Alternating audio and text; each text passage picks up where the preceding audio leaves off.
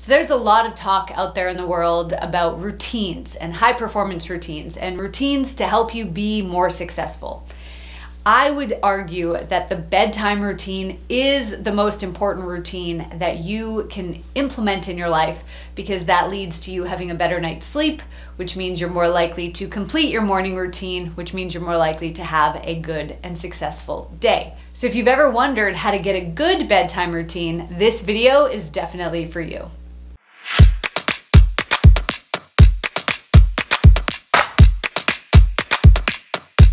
Hi, my name is Tiffany Toombs. I'm a high-performance mindset coach that has worked with thousands of people across the world to help them master their mind and step into their full potential. So in this video, I'm going to share with you what you need to consider when you're creating your bedtime routine, how you can be more consistent and implement this bedtime routine with total success. And finally, I'm going to share with you the most common mistakes that people make that stop their bedtime routine from being truly effective. So what should you include in your bedtime routine? There is no one-size-fits-all answer that works for everybody. You have to figure out what works best for you. Now, because this is a bedtime routine, it needs to be a routine that helps us wind down and relax as we drift off to sleep. If we are busy and go and stressing ourselves out or the body out during the evening, there is less chance that we'll be going to sleep. So you don't want to do a big workout in the evening, for example, because that amps your body up and it makes it harder for your body to go to sleep at an appropriate time. So you might want to consider, what are things that you generally go to help you relax? Think about things like meditation or journaling or reflecting on the day. You might like to read a book, take a hot shower, drink a cup of decaffeinated tea.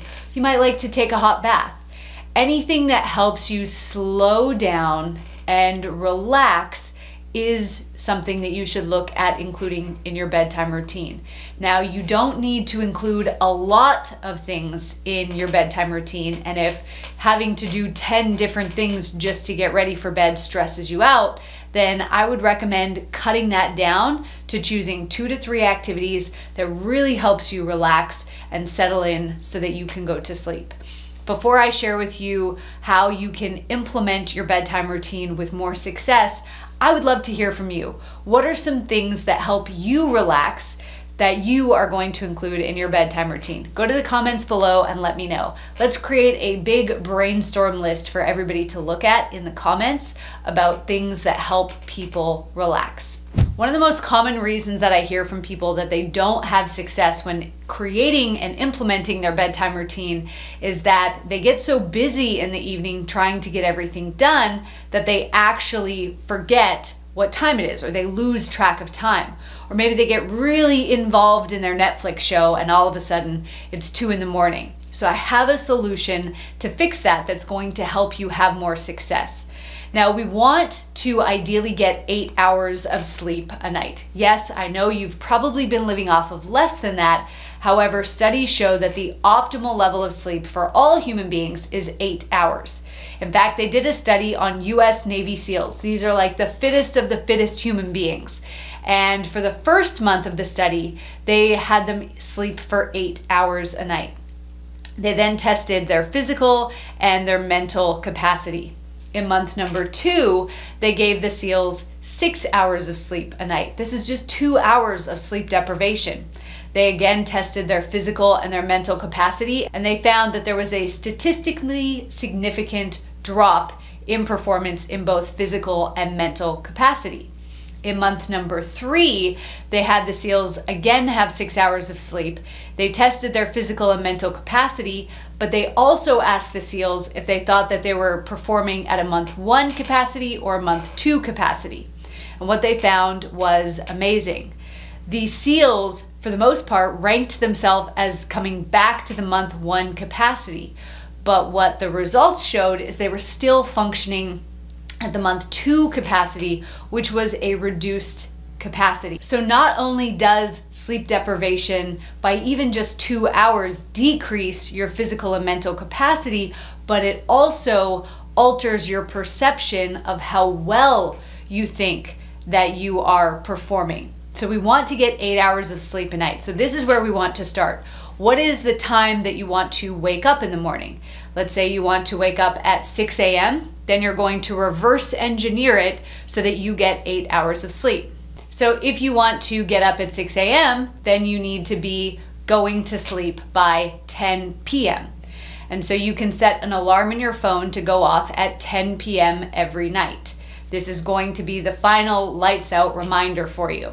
Then you're going to set an alarm for 1 to 2 hours before. Depending on how long you want for your bedtime routine, you're going to set an alarm for that amount of time before the final lights out alarm. This is going to tell you now is the time to start the bedtime routine. Then you're going to set one more alarm 1 hour before you start your bedtime routine. And this is a sign to you that you have 1 hour to wrap things up before you have to start your bedtime routine. So for example, my aim is to go to bed by 10 o'clock every night. So I have an alarm that goes off at 10 to say lights out. I have an alarm that goes off at 9 p.m. to say start your bedtime routine. And then I have an alarm that goes off at 8 p.m. telling me, hey, you've got 1 hour left, so whatever you're doing, wrap it up so that you'll be ready in 1 hour to start your bedtime routine. When you implement these alarms, it gives you a reminder so that you don't lose track of time and that you can successfully implement your bedtime routine.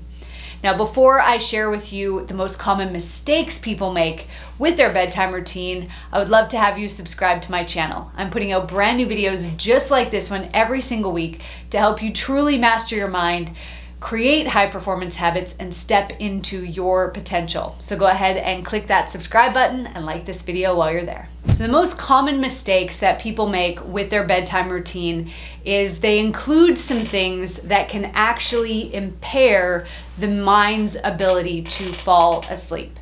So firstly, they don't consider writing down a list of to-do tasks.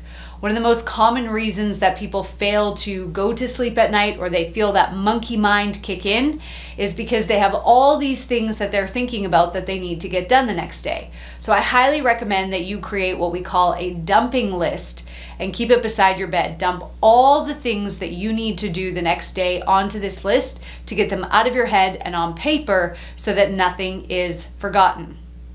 Another common mistake that people make is they use any form of technology within 1 hour of their lights out time.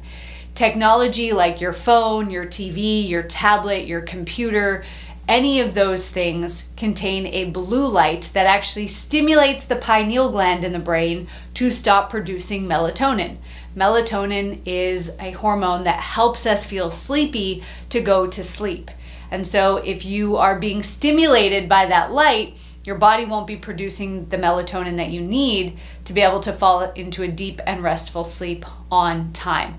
So make sure that you're turning off all tech 1 hour before bed. And if you can, turn off the overhead lights as well. Invest in a red bulb to put in a lamp or a Himalayan salt lamp, or you can even go by candlelight.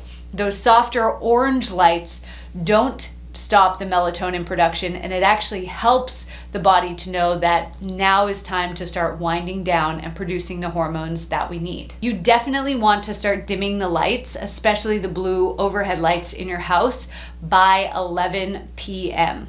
Studies out of Stanford University show that if we are exposed to bright light, this can be the lights in your bathroom, the lights in your bedroom, the lights from your phone, between 11 p.m. and 4 a.m., it actually turns on the depression circuit in the mind, and we are more likely to experience symptoms of depression and even anxiety the next day. So make sure that your bedtime routine allows you to limit bright light between the hours of 11 p.m. and 4 a.m.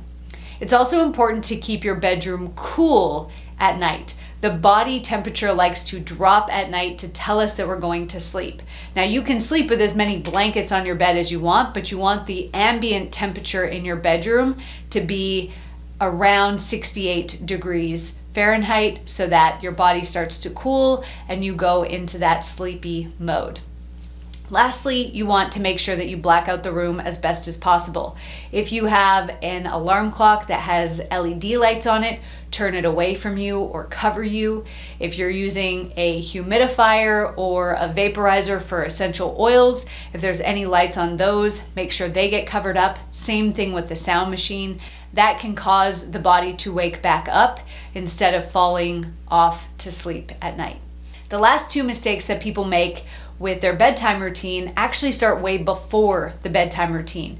If you drink coffee past 12 p.m., you are decreasing your ability to be able to fall asleep between 9 and 11 p.m. So we want to limit the caffeine consumption that we have after noon, because the amount of time that it takes for the body to process and rid itself of caffeine is actually a very long time. The other thing I recommend doing is to stop wearing sunglasses in the afternoon. Sunglasses actually block the UVA and UVB rays from the sun that stimulate the pineal gland to tell it which part of the day we're at and how soon to start preparing the body for sleep. And so if you are wearing sunglasses in the afternoon, you might actually bring on that sleepiness early, which then tempts you to have that afternoon coffee so that you can stay awake, and that leads to you being up awake all night long because you still have that caffeine in your body. Now, if you want a meditation that is going to help you visualize your future and start to wind down so that you can go to sleep, I would love to share with you a free guided meditation that I've put together. All you have to do to get instant access is go to meditationwithtiffany.com or click on the link in the description below. Thanks for watching.